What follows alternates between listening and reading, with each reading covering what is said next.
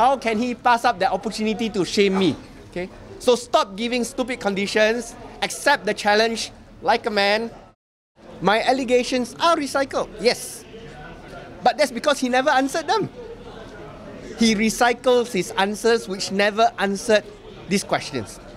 700 million given to Jolo's company or Jolo's controlled company, Good Star Limited. Has he replied? No. Double tripping or double round tripping. No payment of options. Whether is it from Deutsche Bank or from the money from Cayman Islands to pay IPIC for the options, $1 billion, a big sum of money. Has he responded? No. So as long as he doesn't respond, I will keep repeating the question.